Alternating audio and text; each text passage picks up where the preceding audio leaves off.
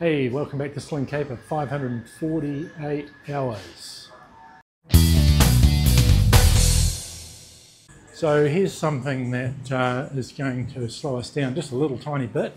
Hadn't noticed it before, but I'm just putting the engine mount back on in the background with some of the associated hardware on the firewall and just connecting things up, and I noticed a big issue. I was down here connecting up the push rods for the steering for the nose gear, and I noticed that in here the push rods were scraping on the bottom of the firewall, which didn't seem right to me. And then I had another look up here, and that is obviously not supposed to look like that, and there's supposed to be a yellow spacer in there that holds this thing up like this, and then I don't get the scraping of that. So clearly when it was shipped, the aeroplane must have had the nose gear tied down to the bed of the truck. It's taken a hiding and it's loaded the back up, so it's pulled the whole frame and everything up from the nose gear, which was attached to the truck. So it's broken the spacer that's in here, which is obviously, I haven't seen one before, but I guess it's plastic. And you can see that as it's split, it's rocked out to the sides and it's bent this upper plate. So that's taken a bit of a hiding. Anyhow, I guess we'll have to see if we can get onto Sling and try and get some parts out of them. That's me trying to be funny, I think. Oh, this damn speaker. It's probably going to get me cut off from YouTube from a copyright strike. Anyhow, in the meantime, hopefully we'll get this bit through. So I'm just in the process of cutting this pipe, which came on the engine, which had the pressure valve here into the throttle body. It was like a 90-degree thing, and it gives you ridiculous measurements on this pipe based on what Sling had just done on the CAD. And I mean, there's no way you could measure it to 0.1 of a millimetre for a start. Like that, it's ridiculous. And not only that, is that this is only the CAD representation of the shape of the actual pipe. So it really just pays to have a wee look and try and figure out what it is we're actually trying to achieve. And it's pretty obvious, rather than having this thing sitting out here, we're trying to get it in line with the throttle body, but this direction, get it level. So that's the guts of it. So the easiest way to cut this thing, particularly if you've got an iPad or something similar, is just zoom in to what it is you're trying to achieve, hold that up to it until you get about the right shape. That's what we're trying to do in here. Once you've done that, it's a piece of cake. So there it is. It's pretty straightforward kind of thing. It's just once you figure out what it is you're actually trying to achieve, it makes it a lot easier rather than trying to figure out some sort of weird to within 0.1 of a millimetre tolerance cut, which is just not going to happen. Anyway, pretty straightforward. There you go. And here's a quick little bit of video for my model airplaning friends. We all know that in a model airplane you need to have some offset built into your engine for the thrust, for the rotation of the propeller. Well, a big airplane's no different. You can see the engine mount here is definitely not in centre, and it's pointing off in exactly the same way as you'd expect a model airplane to be. Again, looking down from the top, you can see the thrust is off to the right. Well, we got the nose gear fork and the spat attaching brackets for the Behringer nose wheel, so that's all on now. So I can take that horrible box out that was stopping the thing tipping over on the front, and now it can actually sit on its nose leg, which is great. Not putting the wheels in just yet because the thing's too high to work in to get over the top of here. This is just a nice height for me so I can get over the top.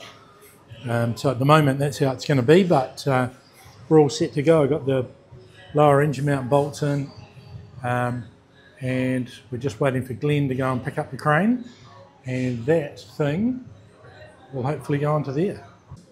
So there's today's little exercise there, and the helpers down the end there. We're having a bit like a roof party, but it's an engine party.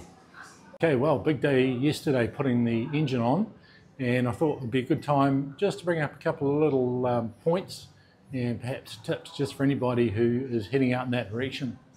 So the first thing of interest is this thing, and I've seen people have endless trouble with these. This is the captured nut that's on the shipping cradle, I guess you call it, on the lower right hand engine mount. People overthinking it. I've seen people pulling the turbo off and all sorts of things to get to the rivet that holds this thing on.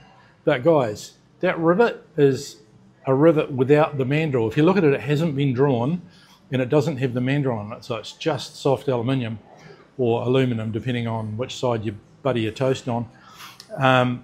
So all you need to do is that when the engine's on the crane, you undo the 4 bolts. This thing just flops around, and I think probably the easiest way, if you had a small woodworking chisel, is to just stick it down between this bracket and the turbocharger mount, a quick tap, and that would just shear right off. I didn't have that, so I just used a screwdriver. Same thing, couple of taps, gone. So really, that thing is no problem at all, and it's really soft metal as well. It's so simple to get out. It's seriously a 5-second job. So the next thing is, before you even think about putting the engine on the crane, get these rubber isolators, these steel cups, and the spacer sleeve that goes inside it. Get them in the right order, of course, so the hard ones go on the back, on the top, and on the bottom, on the front. And place them in here and get a C-clamp or something and squeeze them together and push them into the frame. By doing that, it will mean that the nut will have the bolt will be long enough in order to get a nut on. If you don't do that, it's quite a bit fatter and you won't be able to get the nut on. So if you just do that before you even get the engine near it, it just makes it really easy to get in.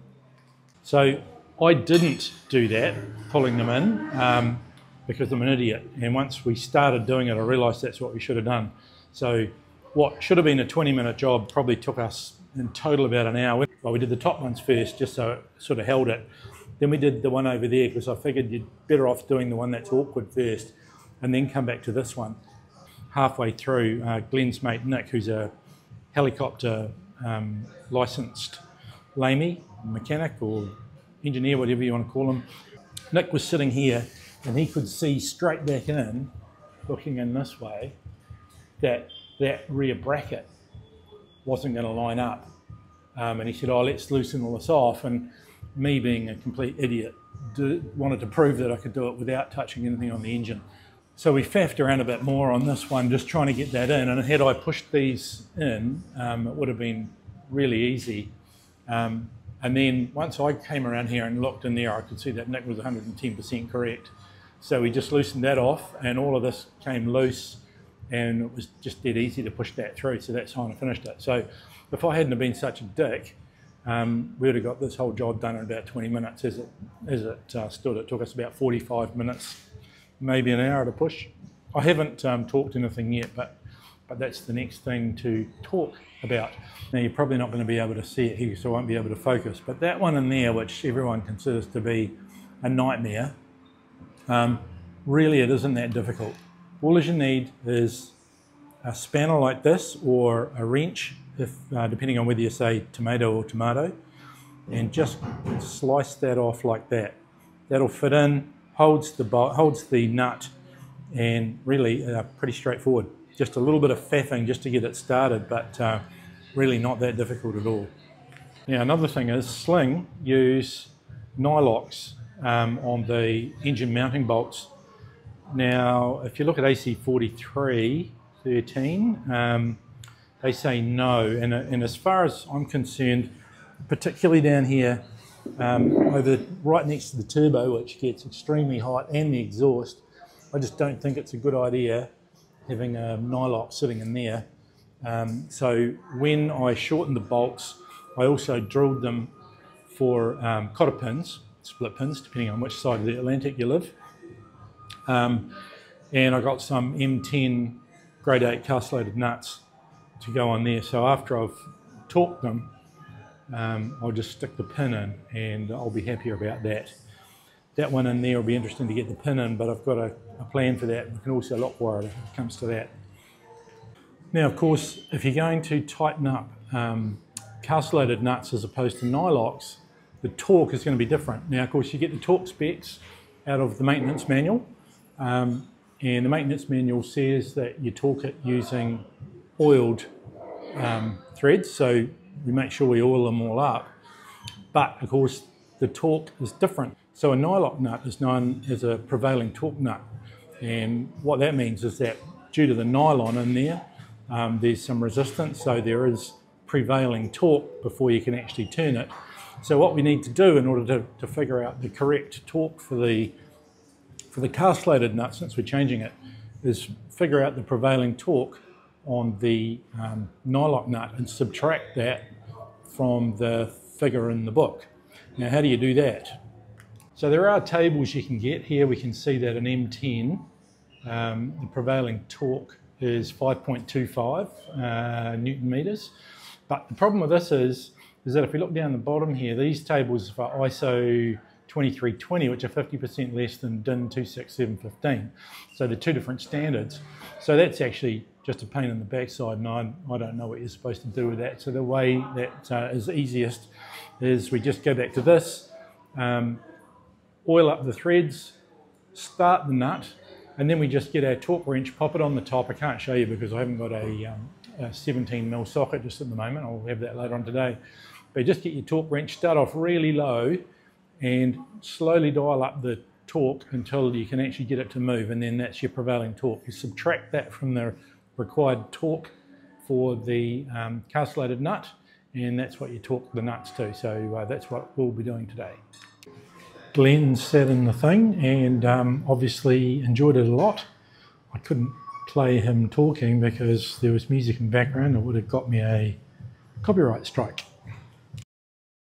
Okay, 564 hours, and it's Sunday afternoon. I've had enough for the week. Quite a good week, really, considering I got here on Tuesday. It's now Sunday, and we've got the engine on. What else have we done? So yeah, the engine's on. Haven't torqued up the bolts yet. I'll be getting the required tools for that tomorrow. Just sort of planning out some of the electrical bits, EMS power, and starter relay, which I've got sitting in down the bottom there. I've just been doing a little bit more in here. I've still got to tidy this mess up. I've got the harness interface connector sitting here for now with strain relief, but just want to tidy that up a little bit. It's not too far off actually, getting there to the point that very soon I'll be able to get this on, just a little bit more wiring to sort out. Also made a very brief start to the fuel hoses. We're just going to go with rubber on the front. Everything else inside is hard alloy, but this stuff here, just on the engine, we're just going to stick with the rubber that we've got.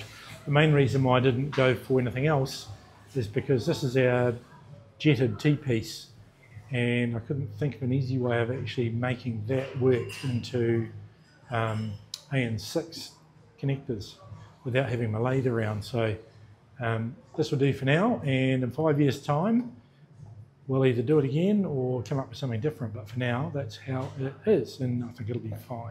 Had a little bit of a mare today because I was just about to wire up the harness interface connectors and realised what the heck was I thinking when I ran the wires for the fuel pump and the lane switches, because I just had 20 gauge wire, which is no good. Went to great pains to select the right switches, but don't know where my brain was when I ran those wires. But anyway, we've sorted all that out. Just another hour in the day, what the heck. Anyhow, it's Sunday afternoon, I'm beat, so I'm going to go back and just pop this video together and stick it out online. I don't want it too long anyway. See you later, see you next time.